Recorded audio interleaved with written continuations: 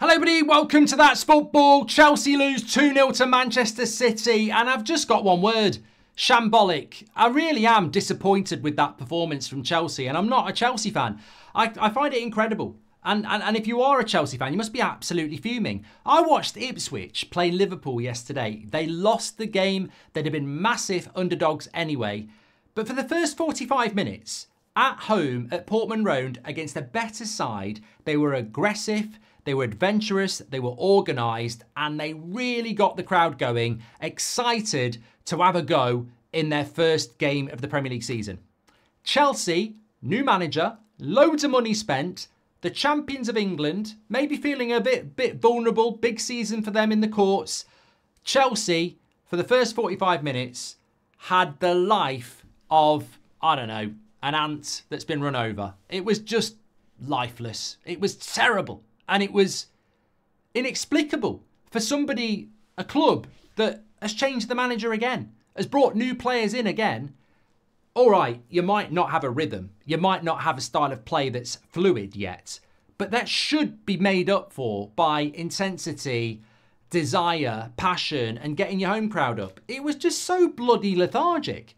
I mean, I don't, you know, obviously, for the spectacle that the Premier League is, you want Man City, the best team in the league, to be beaten or given a game. You don't want Man City to stroll into Stamford Bridge, not break sweat and win 2-0. And there were a few dodgy decisions, of course. I think it should have been a penalty on Kovacic. But look, nothing's changed there with the PGMO out. They're absolutely incredibly inconsistent and have obviously spent the summer topping up their tans instead of sorting out what's going on with the quality of the Premier League officiating. But take that away, Man City were in cruise control. And Chelsea, I just don't get it. Look, there's every chance Chelsea will get better. They've got so many good players. So many good players that they've got people like Raheem Sterling having to put a statement out as to why he's not even on the bench. Well, because Mudrik's on the bench and Madueke's on the bench and Neto's on the bench. You know, you can't all be on the bench. So many good players, but I already look at that Maresca. I said it when they appointed him, and I just don't see a guy that's going to last long at Chelsea. And when I can see that as a fan, and Chelsea fans can see that as fans, then the players are going to see it, the media are going to see it. He's on a hiding to nothing already. But the biggest issue at Chelsea, and you know, I've said it for the last 2 years, I'm sure every Chelsea fan said it. In fact, I'm sure everybody watching this has said it. It's absolutely incredible that you can spend all that money and have a multitude of £100 million midfielders and number 10s and wingers and defenders and not buy a decent goalkeeper and a striker.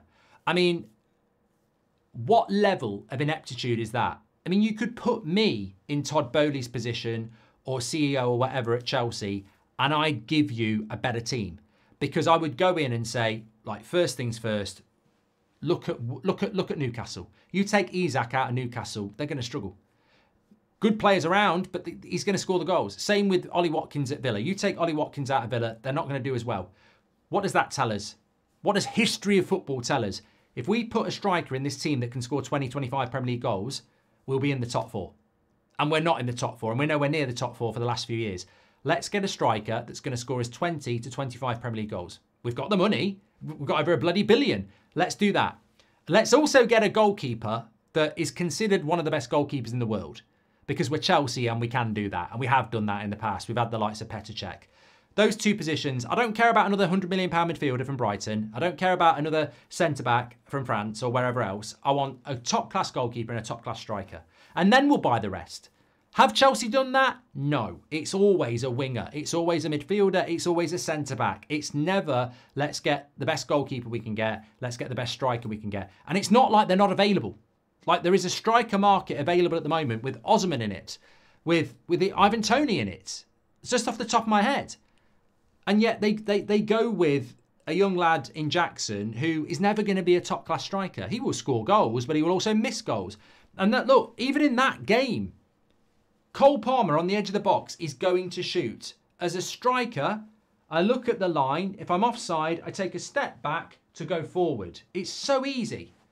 You can watch Cole Palmer. You know what he's going to do. He's going to shoot. He's not going to cross it. I'm not going to think about moving quick. I just take a step back to go forward in case the keeper spills it. The keeper does spill it, but I'm in an offside position for somebody else's shot.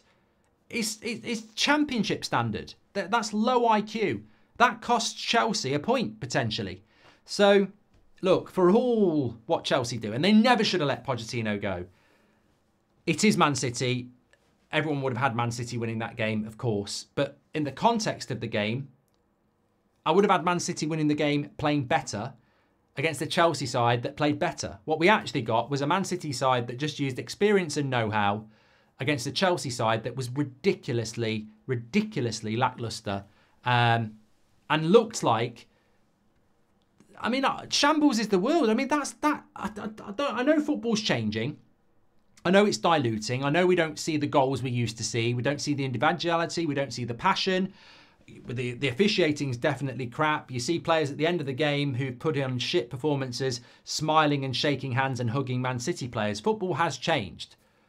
But it still remains a game where you expect these players to put on performances for their fans. And if they can't do it on the opening game of the season at home, what does that say for the rest of your season? Because they were just ridiculously lacklustre. And I'm telling you, I watched that Ipswich game, and I'm sure there was a lot of other games in the Premier League like that this weekend.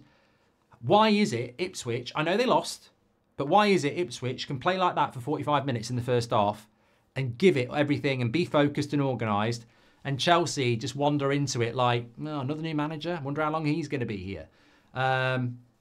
It's not good. Look, maybe Chelsea will just click and Maresca will be amazing and they'll finish in the top four. And if they do, there's not a lot to moan about. But even I expected a lot more than that. And I thought they were really poor.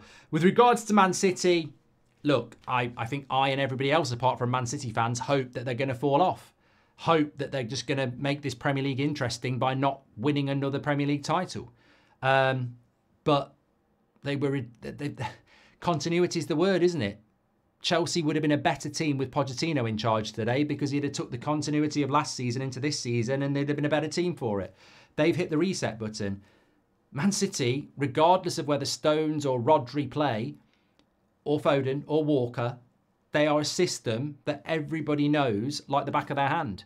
And they can throw different players in. I mean, look, take this away, right?